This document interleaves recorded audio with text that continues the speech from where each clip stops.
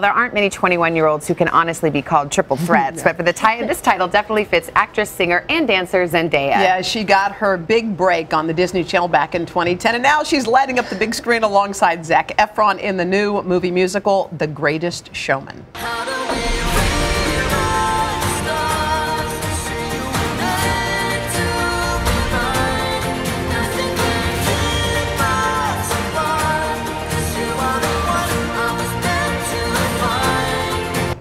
Zendaya, good morning. Good morning. Hi. Zac was here last week, and he actually hadn't seen the movie yet. I assume you have seen it. Yeah, we finally, the premiere was on a couple days ago, so he finally saw it. He behind me, he's like, I didn't know. I didn't know. It must have been so fun to be in an audience who is hearing these songs for the first time and seeing it, because the movie is really magical. Yeah, no, it was so much fun. I think, you know, a lot of the people who were there had also worked on the film, and I think everybody was not just so proud, but, you know, excited. I think this is, at least for me, I know I was crying and clapping, and my whole row of family, like, just kept looking down at me, kind of a little bit mad at me for making them cry. Like, my older brothers are like, come on, man. What are you doing? Like, yeah. We're watching you fly through the air. Was that something that came natural to you, or were you scared to death being up there?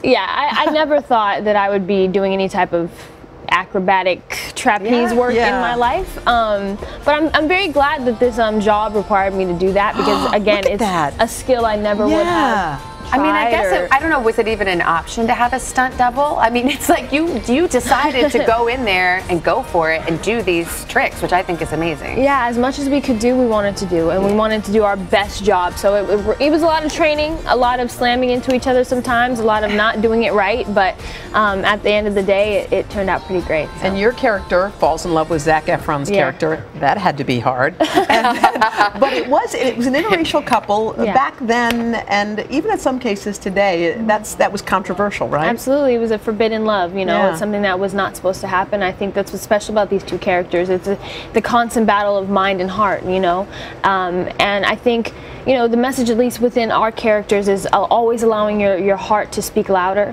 And I think it to us was always so current and relevant, like you were kind of saying. You know, we still live in a time where people still try to tell people who they're allowed to love. And I think that this is, you know, just a beautiful message about letting your heart speak and getting your happy ending. So Christmas is knocking on the door. What do you and your family do for the holidays usually? Usually, you know, it's really chill. I just, you know, because I'm working so much, it's just nice to just be with them. You know, I don't care what we're doing, where we are. I just want to be with my family and just have some time off. That means like turning off the phone, turning everything off, and just zoning in on my family, and especially the little ones. I have so many little nieces and nephews, so that's the favorite part. The holidays are for them, you know. I can't even imagine your nieces and nephews. They must just be like all around you. Honestly, they don't care. No. They don't. They do not care. Auntie Day is like old news. So, yeah. Well, Zendaya, you are so awesome. Thank you so much for coming to see us. The Greatest Showman. It opens up on December 20th.